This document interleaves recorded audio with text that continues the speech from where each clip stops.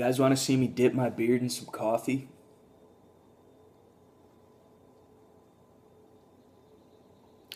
Ah! Let me stop fooling around.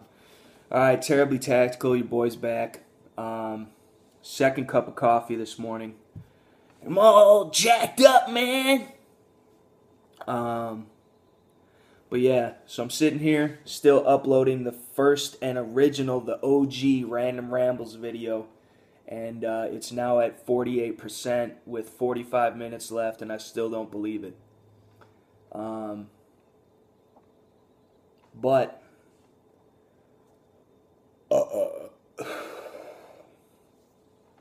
dude, there's something in this coffee, man.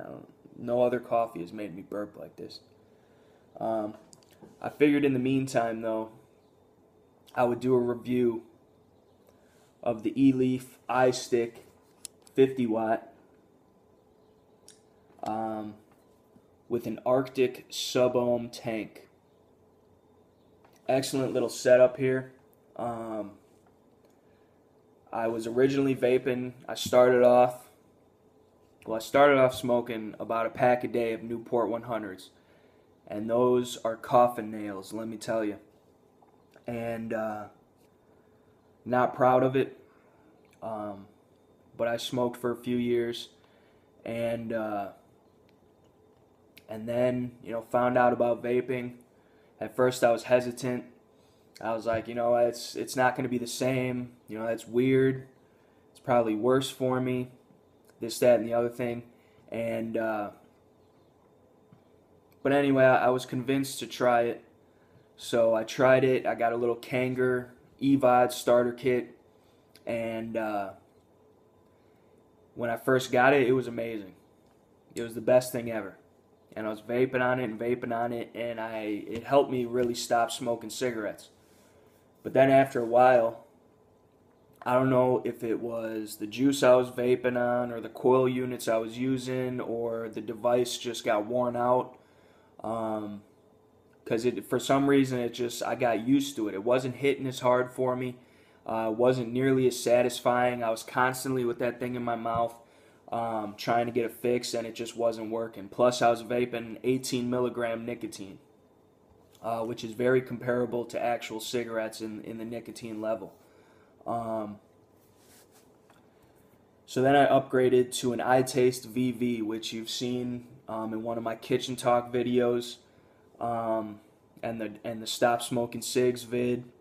And it's a decent little setup. It's got adjustable wattage and volts. And it had a digital readout, and it was still like a pen. It was a vape pen, which I liked, because if any of you guys have been watching the channel, you know that I do the whole EDC thing. I have a lot of stuff on me as it is already every day. So jamming one more thing. A lot of these guys are walking around with their little vapes, and it looks like a friggin' lightsaber. Like, may the force be with you. And I was just like, no, I want something small, not much bigger than a pen. So, it could just ride in the pocket. I won't really notice it, this, that, and the other. And so it was working for me for a while. And the iTaste was better. It definitely hit a little bit harder. I could turn up the watts on it. And, you could use dual coils with that one. And it was definitely working a little bit better.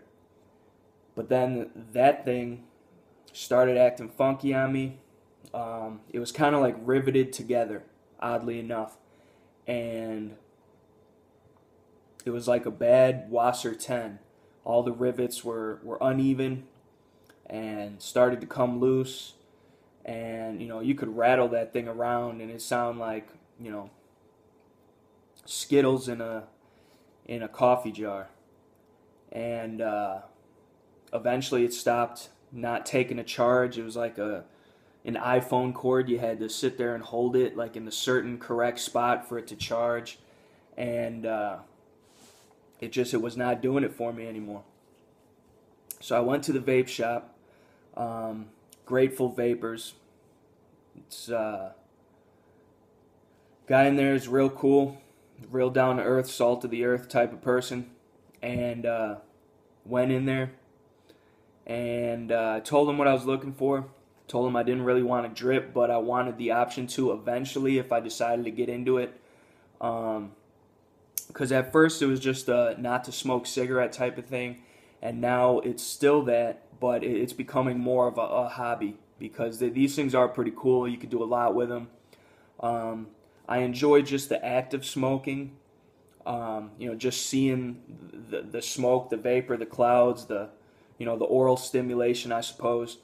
And just all the different flavors are completely delicious. It's mind-blowing the flavors that they have and how many. And that you could do it indoors. And, it doesn't smell bad. It smells good, actually. And, stuff like that. You could build your own mods, your coils, everything. And, it's basically like an AR-15, of e-cigs once you get to this level. You could bolt on whatever you want. You could adjust settings and this, that, and the other thing. So, give me a second.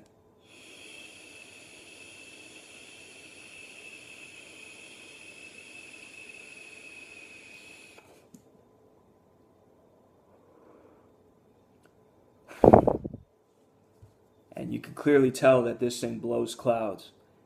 It chucks, so to speak.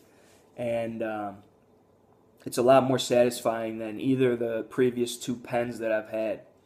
And by that, I've been able to lower my nicotine intake significantly. I was vaping 18 milligrams, 14, 12 on the low end with the pens.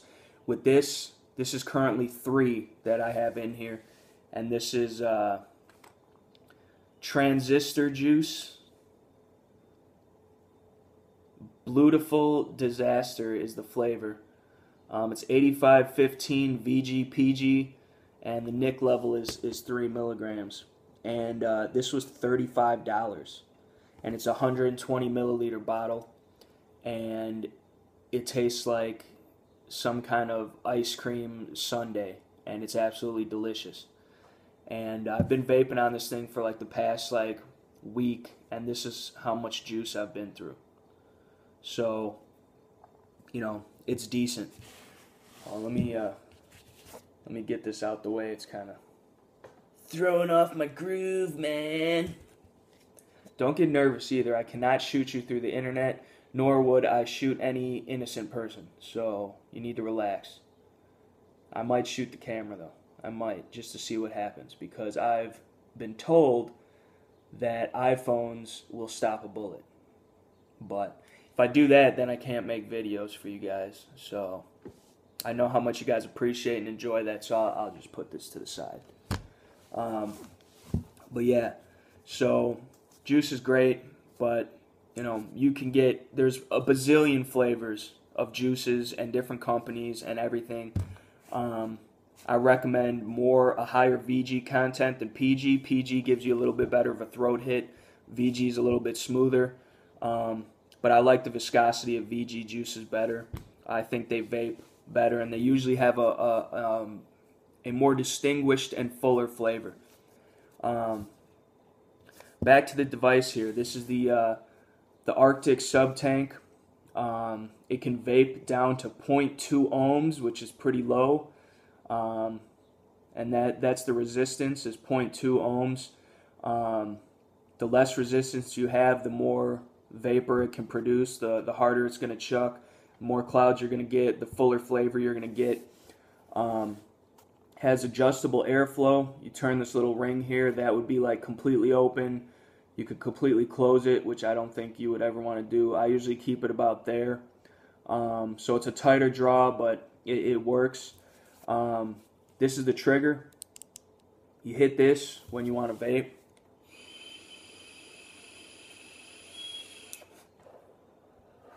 Hold it down, obviously. Has a charging port back here. It takes a standard micro USB charging port. So my phone is the Galaxy S5 Active. Which you're interested in that, I have a review on it. And it's a great phone. I love it. And I would actually recommend it over the 6 or the Edge. because you could actually put US or micro SD cards in there and have more storage, where you're kind of like with the 6, it's internal only. So this is the Eleaf iStick 50 watt, and so that means it can be adjusted up to 50 watts, which in essence, if you don't know too much about, sorry guys, my alarm just went off on my phone. Well, not on my phone, my other phone that I'm using to record. So like I was saying, 50 watts means, in essence, if you're new to vaping, the higher wattage, the harder it's going to hit, the more power it has behind it. But it usually also means the more juice it's going to burn through quicker, and battery life. This is a great device. In total, I got the battery, the tank, and a free bottle of juice from the guy at the local vape shop for like $100. And you can probably get them a little bit cheaper online and stuff, but I was just in there that day, and I needed something because mine had been broken for a couple days, and I was fiending for a good vape, and I was ready to step up the game and sacrifice the space in the pocket for something that's going to be better and help me out, and something I could vape less nicotine, level juice with.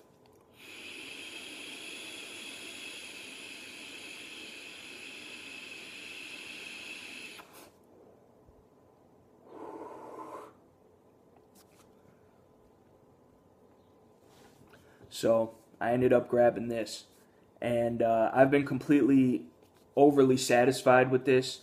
You can see here, it shows 30 watts. Currently, that's what I'm vaping at, is 30 watts. It shows the resistance down here. When you hit it, it shows you for how long you hit it. So that was about 2.82 seconds. You can lock it. You can lock this. It says lock right there.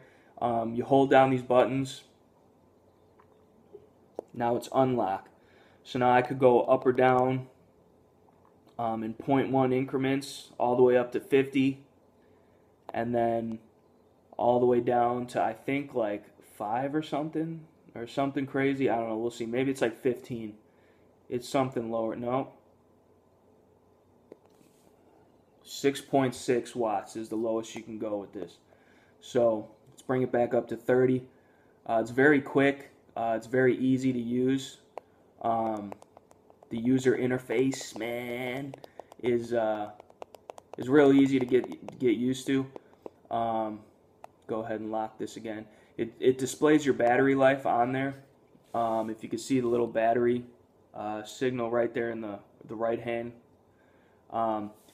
It's getting low. I need to charge it, especially before I go to work.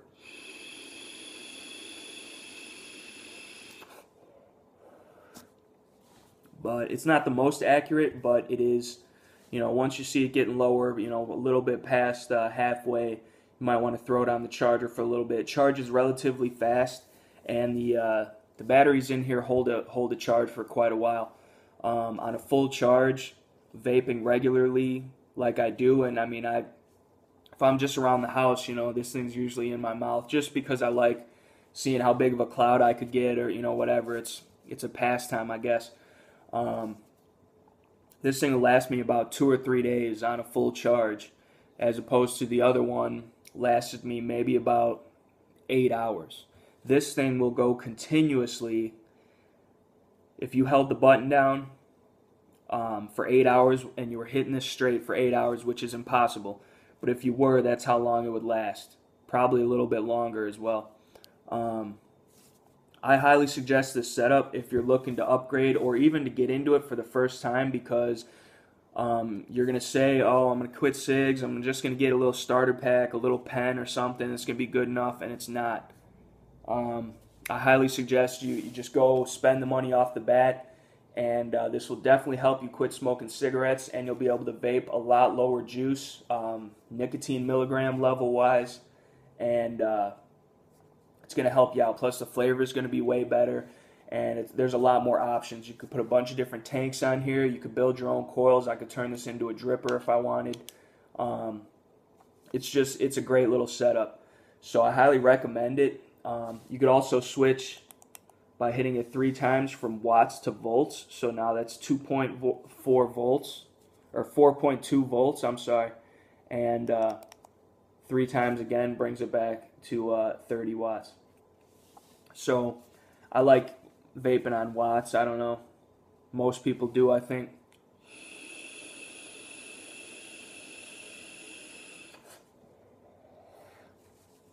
But excellent setup, completely satisfied.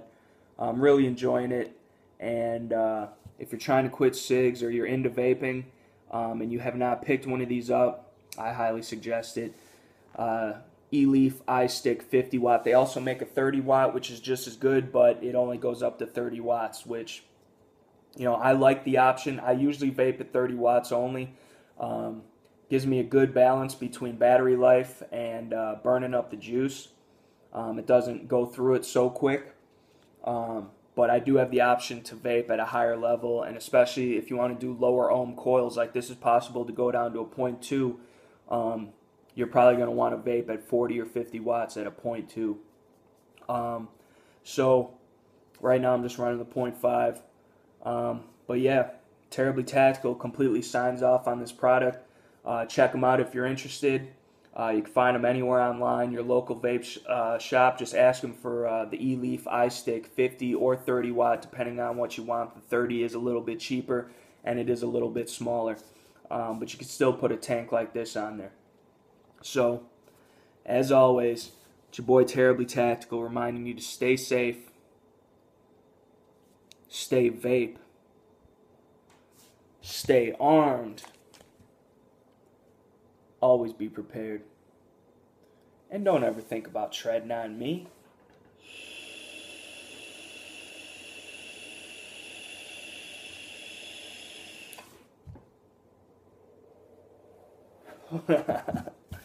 Peace.